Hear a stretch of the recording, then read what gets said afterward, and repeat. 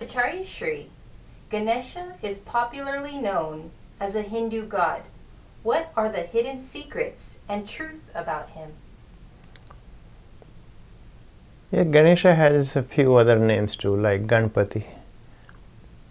And 𝗏𝗵𝗿𝗆 is very popular in Maharashtra, in central part of India. But mostly he is known by the name of Ganesha. And his statues all over the world.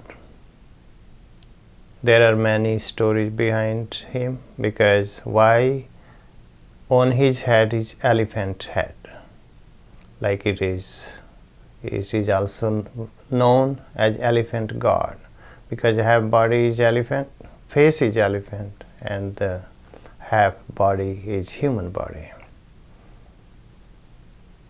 There are many popular stories in Hindu mythology or Indian mythology. Indian mythology says that he never was born. One day his mother Parvati, she made him by her own power. She wanted to take a bath. There was no bathrooms like these days. We have doors, we have privacy.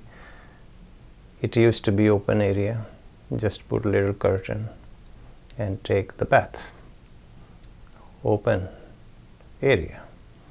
So she wanted to take a bath. That is the popular story in Indian mythology about him. That she thought, nobody's here. What about if somebody comes stranger and I am taking a bath? There is no privacy at all. So she put a little, she rubbed her hands, and there was little dirt. It came out, and she put the power, and from that dirt became Ganesha. He was a handsome young man. Okay, that's what Indian mythology says, that Parvati was, she was wife, very powerful, lot of power. She made this son. He never was born according to Indian mythology. And he asked his mother, what do I do for you? That you stay out and let nobody come in, because I am taking bath. She said, don't worry. He was on the door. Wherever she pointed out, stay. And he was protecting that no other stranger come. And suddenly Shiva appeared. Shiva was outside on the Himalayas. But suddenly he came back, and he saw someone standing in front of his house on Kailash. He said, who are you? And Ganesha asked, who are you? That I am Shiva. That I am Ganesha. But whose son are you? I am Parvati's son. That I don't have any son. Anyway, that is okay if you are Parvati's son. This is my house, I have to go. That you cannot go. My mother is taking a bath. Then he tried to stop him. Shiva got angry. It is known that Shiva gets angry very quickly. I don't know why, but that is stories. He tried to stop him again, and he cut his head, and he entered. And she was shocked that, how did you come in? My son was on the door in front of the house. Says, I killed him. That you killed my son.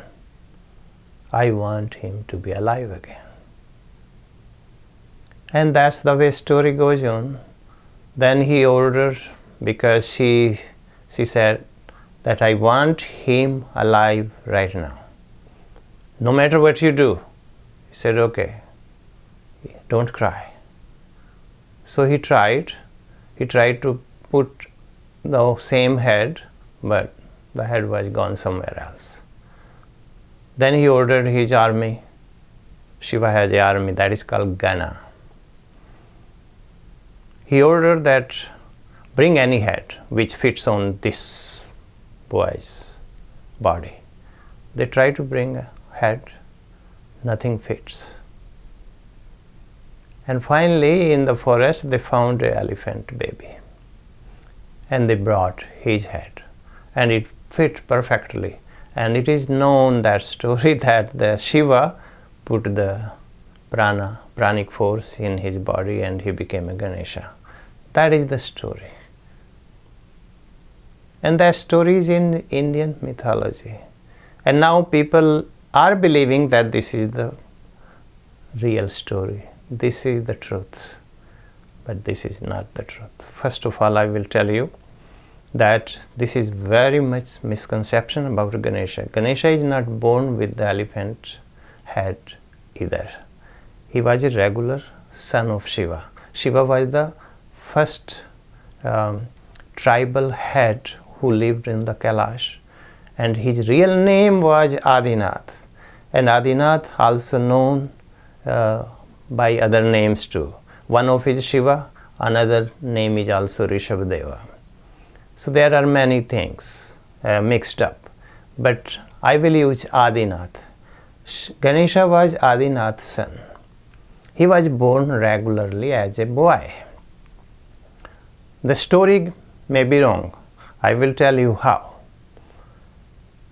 If the Parvati has so much power to put just on the from her own body little dirt, and she made a boy, she has a lot of power. But Shiva, which is known as an enlightened and God according to Indian mythology, doesn't know even that is Parvati's son or my son. He doesn't even know that much. So how can Shiva be a god? Or how come Shiva doesn't know it, that it is Parvati made this boy? So the story can be very contradictory. But that is not a Ganesha. Ganesha has a lot of secrets. Secret is that Ganesha was born as a spiritual. His body was so much strong body. He was, since the day he was born, he was very spiritual. And he was always in the spiritual practices. And he gained a lot of power. Even Shiva accepted his teachings. I will tell you one teachings, very popular. Actually, two main teachings I am going to tell you today. Shiva's main two teachings, that's why he is widely worshipped. Whoever will teach those teachings will be worshipped anyway. But he was the first very bright, intelligent, and extraordinary boy was born on this earth. And Shiva even has to accept him as almost his own teacher. It is very hard to, a father can accept a son. His own son is a teacher. But Shiva said, no, you will be worshipped even before me. And that is true. All Indian culture, they worship the Ganesha before Shiva or Parvati. Why? That is the secret. Secret is, first of all, those days there was no writing system, no alphabetical letters, A, B, C or A, A, U. So he was teaching, the teachings were beautifully done those days. He was teaching that you have to keep harmony between human and animal, because animals are more important than even humans sometimes. Why? Because of animal. On this planet is a balance. If the animal disappear, all the animal disappear from this earth, it will create so much imbalance, nobody will be alive here. Human race will disappear automatically. And it was so strong that Shiva knew this secret. He said, no, you are my kind of like the first teacher of the world. And that is sure. His followers, Ganesha's followers, they thought how to keep his teachings alive, at least main teachings. So they made one statue, and one statue was half human body, half elephant body. So the people, if it is many disasters, natural disasters, if the statue survives, usually statue survives. So they will understand what was his main teachings. His main teachings, and we needed too much that teachings today. We are killing animals. Not a good way. Because killing animals means we are inviting all the troubles on this planet. We're supposed to start loving and having compassion for animals. That's what he was teaching. Second, his main teachings were very strong. And if we can follow that teaching strongly today, this world will be the most peaceful world. Most peaceful planet, at least, if we can follow on this planet or anywhere. The second teaching, Indian tradition still following it. Once a year, it is a big celebration. I mentioned Maharashtra. Maharashtra is the center part of India. In that part, it is very strong tradition of this. They worship all the statues, Ganeshas. Everyone, all the householders. They worship, they sing stotras, they sing devotional songs about him, how beautiful he was, this Ganesha. And in the evening, before the sunset, they do visarjan. They leave all the statue, they throw all the statue, in other words, in the ocean or in the river. They worship as a god to him whole day, and in the evening they just throw him in the water. If it is a pond, if it is a lake, if it is a river, mostly they are statue, they are clay statues. So the clay statue, they don't create pollution.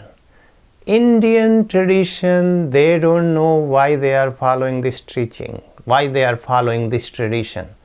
They are so much blind, I cannot believe it. They forgot the real teachings of Ganesha. The real teachings of Ganesha is that even forget the attachment to the people or to the animal or to the things. Even you have attachment with the God itself, you never will reach to the Godhood. You never will realize what God is. So throw him out even after worshipping. That was his main teachings, that you have to go away, go beyond this attachment, because attachment is our main enemy, human's enemy. It is the biggest blockage in human life. If we cannot detach ourselves, we will be deep in this world. We never will think about the spiritual growth. So the Ganesha's teaching is two main teaching I am giving you today. That first, create and keep harmony between human and animals. That's why it is half body is human, half is elephant. Second, don't even have attachment with God. Otherwise you will not even reach to the Godhood. That's why Ganesha is worshipped widely in India and known everywhere in this world. Jai Siddhayatan.